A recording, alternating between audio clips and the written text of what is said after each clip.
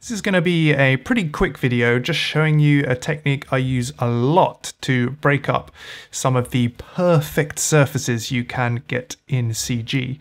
As you can see, we have a little bit of a product viz thing here, and the floor plane or table or whatever it is on is eerily perfect.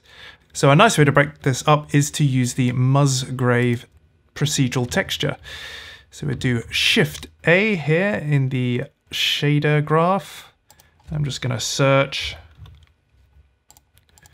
I also have the Node Wrangler add-on enabled, which enables me to Control-Shift-Click and see what we're looking at here.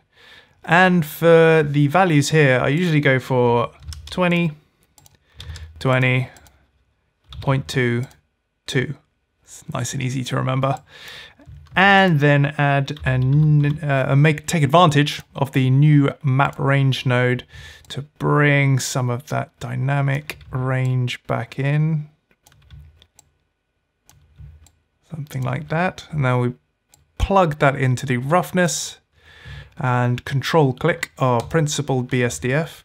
And there we have what is now a nice kind of non-uniform rough surface. So that's about it really, a super handy technique that involves no bitmap textures, so you can keep your blend files really light. Thanks for watching.